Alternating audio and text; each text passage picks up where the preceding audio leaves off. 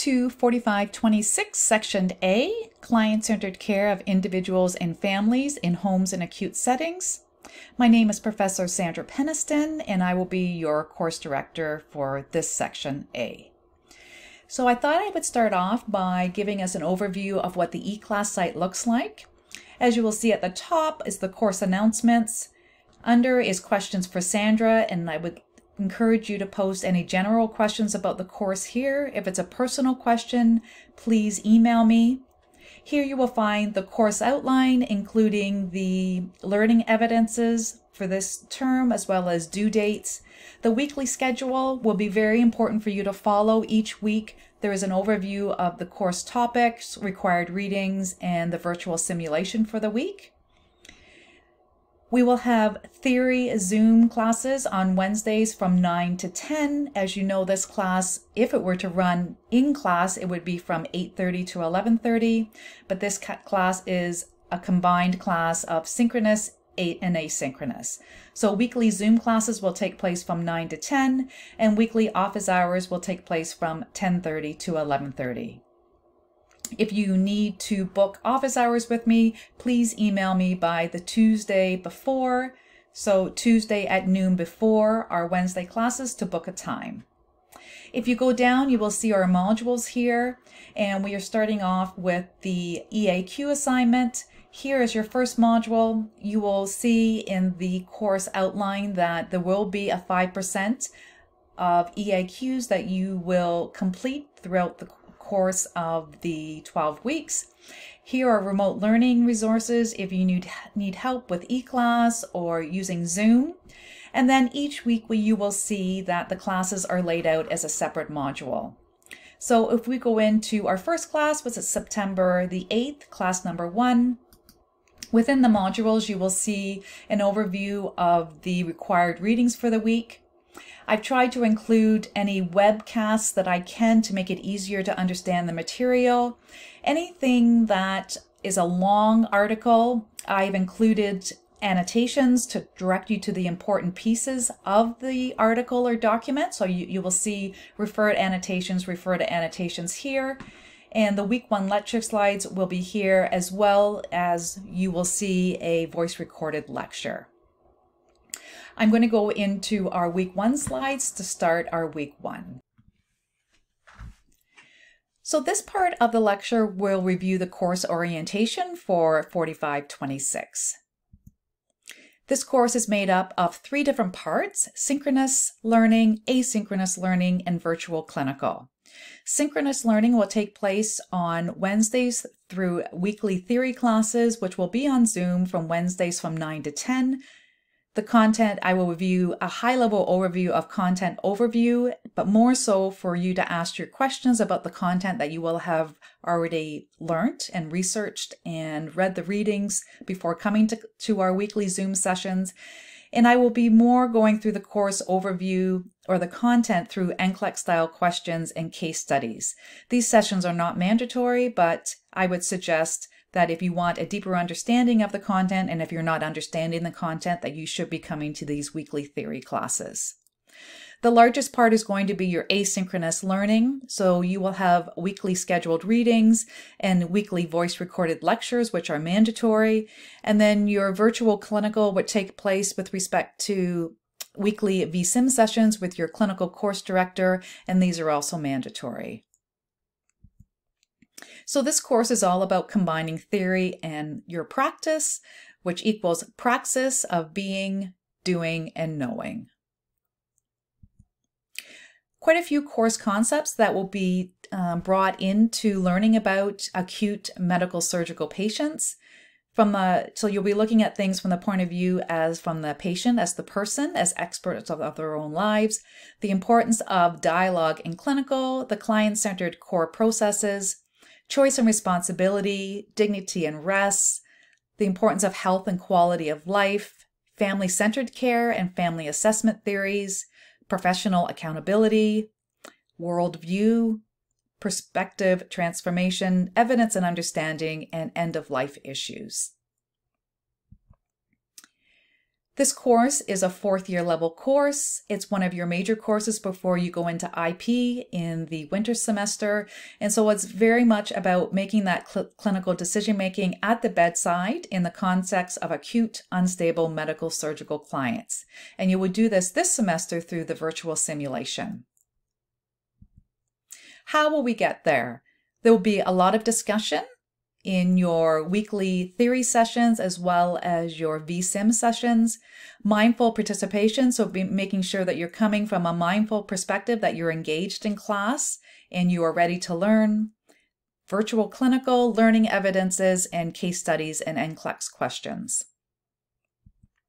The teaching learning approaches are coming from a dialogue perspective, so the importance again of discussion, critical reflection, me providing a space, and as well as you contributing to that space of being an open, non-judgmental learning space, and then individual and group discovery. So reviewing NCLEX questions, being involved in your VSIM sessions, and being involved in the case study questions, and sharing, analyzing, and developing and critiquing these ideas and the responses with your peers.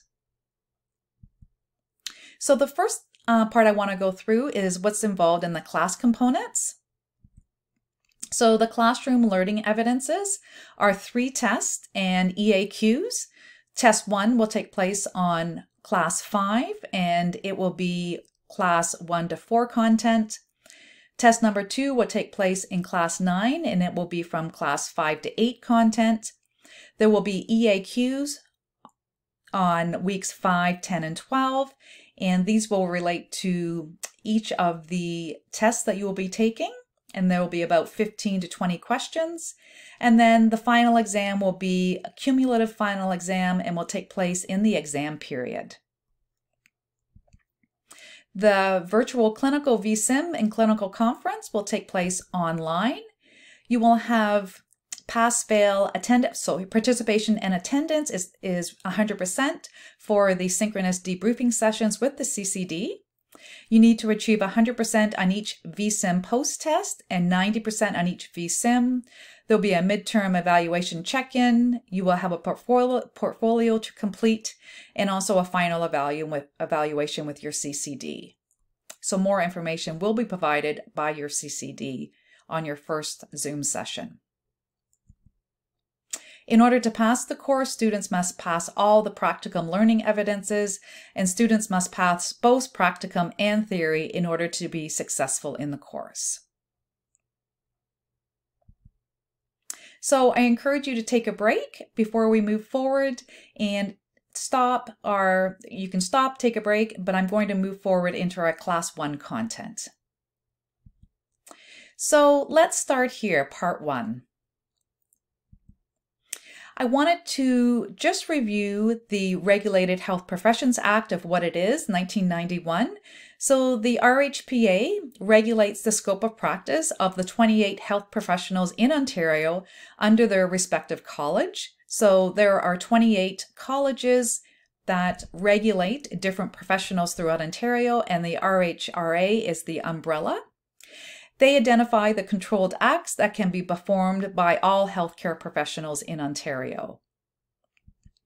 And so each college is responsible for dealing with the complaints of their professionals. That is where you would go to apply for your registration. It regulates the practice of the health profession, and it maintains the standards of professional practice, knowledge, and professional ethics for all its members. And so these colleges would be the College of Physicians and Surgeons, obviously the College of Nurses, the College of Physiotherapists, the College of Respiratory Therapists, and so on. There's 28 different colleges. And so there are 2 elements of the Regulated Health Professions Act, and each college needs to have a scope of practice for their professionals, as well as the authorized and controlled acts that each member of their profession are allowed to do.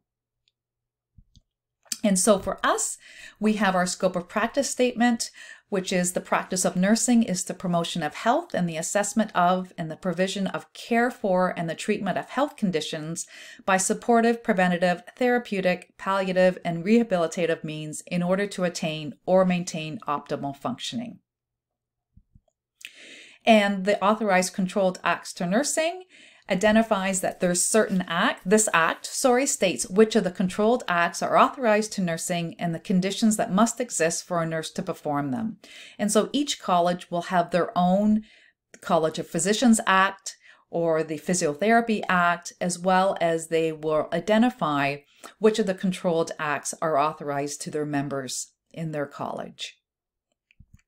So just to review, the controlled acts for all nursing are performing a prescribed procedure below the dermis or mucous membrane, administering a substance by injection or inhalation, dispensing, and treating by means of psychotherapy, as well as putting an instrument, hand or finger, beyond these different areas in a patient's body. So I will review a little bit more when we come on to our Zoom session on Wednesday. An RN is authorized to perform these controlled acts under these two conditions if it's ordered by a physician, dentist, chiropodist, midwife, or nurse practitioner. And so for you in the acute care setting, it would be either a physician or a nurse practitioner. And it needs to be, if initiated, it needs to be initiated in accordance with the conditions identified in the regulation. So that's specific to each of the controlled acts. There are 3 ways that you can get the authority to perform a controlled act procedure, and these are called authorizing mechanisms, and they are through an order, through initiation, or through delegation. And you will learn more about these in 4516 in Advanced Professional Issues. I'll just review a high-level overview of these authorizing mechanisms. So an order can be from an individual practitioner directs a specific intervention to be performed at a specific time for a specific client. So this is either a verbal or a written order. A directive is an order for a procedure, treatment, drug, or intervention that may be implemented for a number of clients when specific conditions are met and specific circumstances exist. So this would be in the case of such things as working on a cardiology unit where you may have a potassium directive to give potassium if the potassium is below a certain level. You may also have other directives on other units with respect to if you're working on a urology unit and when you can insert a Foley catheter. There may be a specific directive for those specific patients. And delegation is completely different. It's a formal process, and delegation is for those controlled acts outside of the controlled acts that are authorized to you.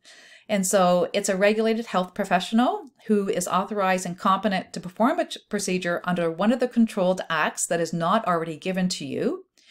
And it delegates the performance of that procedure to someone regulated or unregulated who is not authorized by legislation to perform it. So I can provide some overview of what those are when we speak in class. So for you, exceptions to the need for authorization come with respect to being a student. So when under the supervision or direction of a member of the profession, a student is learning to become a member of that profession, and the performance of the procedure is within the scope of practice of the profession's practice. So as a student, you are under the license of the RN that you are with, and you're allowed to perform those procedures if allowed by the hospital setting that you are in. So as a nurse, you need to be accountable when performing these controlled acts. And so nurses must consider each situation to determine if the performance of the procedure promotes safe and effective care. Nurses ensure that they have the appropriate authority before performing the procedures. Do they have the competence to perform the procedure? And they need to understand how to manage the outcomes, that if a procedure is done, that they need to be able to understand any of the potential things that could go wrong by performing the procedure. So a little bit about intercollaborative professionalism. So I want you to think about what professions are commonly members of this team in an acute care hospital or the home setting. And I want you to think about what is interprofessional collaboration and what does it look like. So the required reading that I want you to look at is interprofessional collaboration amongst health colleges and professions. So this is a required reading for this week, and I've actually annotated so you can see my comments on where to focus and something to think about as you're going through this document for this week. So who are the individuals that you may see within your circle in the acute care setting? Well, obviously the client and the nurses in the center. You may become involved with an occupational therapist, a physiotherapist, a clinical nutritionist, a primary care provider in the form of a physician or a nurse practitioner, respiratory therapist, a social worker. Other individuals would be maybe the chaplain, a paramedic, and other specialty disciplines. So the second part I want to look at is client-centered care and health and quality of life. So these are the areas I want to look at: the RNAO document on person and family-centered care, the CNO documents on communication and client-centered care, the CNO webcast on confidentiality and privacy, and then just a bit on health and quality of life. So who are your clients? So as we've discussed before, clients, or what you've learned in other courses, clients can be your individuals, clients or persons, populations, communities, could be groups of individuals, and families and or significant others. So I want you to review the person and family-centered care and see the annotations by me. Again, all required readings will be used for test material, so it's very important that you review this guideline. It's a very long guideline, and so I've specifically drawn you to about 10 different pages within this document to focus in on. So the document goes through some new recommendations, and as you can see here, it's no longer called client-centered care. The RNAO has changed this to person and family-centered care, and they've come up with some new recommendations, and they followed it through the nursing process. So in assessment, they've asked you, or they want you to consider these recommendations. So establishing a therapeutic relationship using verbal and nonverbal communication. They want you to know how to build empowering relationships with the individuals that you're taking care of. They want you to know to listen and seek insight into the whole person. And when you're documenting, the document in the patient's own words. So that's the assessment part. The planning part is developing a plan of care in partnership with the person or the family, developing a participatory model of decision-making. The implementation is personalizing the delivery of care to the individual or the person and family that you're working with. Tailor the suggestions for self-management of care to the person's characteristics and preferences for learning. And lastly, the evaluation is that when you're thinking about evaluation, to make sure that part of it is obtaining feedback from the person to determine the person's satisfaction with care. And so when you review this online document and you can see my annotations, you will get a little bit more in-depth overview or understanding of these key recommendations. So enacting the practice recommendations. So I want you to think about, to what extent are they being lived out in healthcare practices today? Are people or individuals or professionals adhering to these practice recommendations? And do you foresee a problem implementing these practice recommendations? So think about that as you go through this document. And then the other documents are the CNO standards, and they are webcasts. One of them is an overview of client-centered care. The second one is, again, therapeutic communication and client-centered care. And the third one is confidentiality and privacy. And so these are webcasts for you to listen to. The first two are very short, and the last one on confidentiality is 11 minutes. So again, these are all required readings and required webcasts that you will be tested on. So if we look at the overview webcast, it's looking at 5 key components for the nurse with respect to professional practice standards and the nurse nurse-client relationship. So the 5 key components that you will need to understand are professional intimacy, power, empathy, trust, and respect. And the webcast goes through these 5 key components. With respect to the second webcast on therapeutic nurse-client relationship, with respect to therapeutic communication, the standard is that nurses use a wide range of effective communication strategies and interpersonal skills to appropriately establish, maintain, and reestablish and terminate the nurse-client relationship. And the webcast goes through these different communication strategies. And so it's very important to understand that what we communicate with our patients or clients or persons is important, but also how we communicate is also extremely important. And you will learn that through your verbal and nonverbal communication. And the last one is the professional practice standards with respect to the therapeutic nurse-client relationship and client-centered care. And nurses work with the client to ensure that all professional behaviors and actions meet the therapeutic needs of the client. And then lastly, the confidentiality and privacy. In this webcast, you will understand the importance of your regulatory accountability, your obligations under the Personal Health Information Protection Act, and the Circle of Care. The last part I want to speak to is health and quality of life. And so a couple of questions for you to think about. Who can judge the quality of a person's life? Who determines if a person is healthy? And who is the expert of a person's health and quality of life?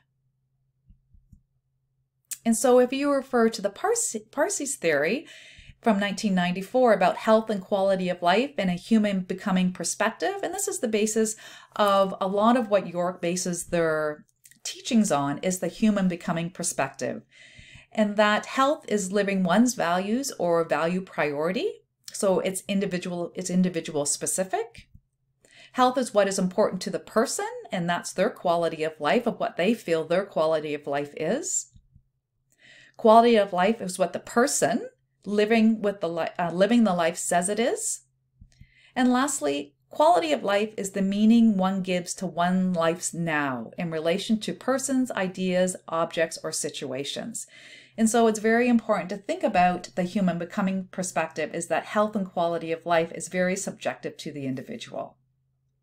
So I'm going to stop our lecture for this week, and I will see you in our Zoom session on Wednesday from 9 to 10.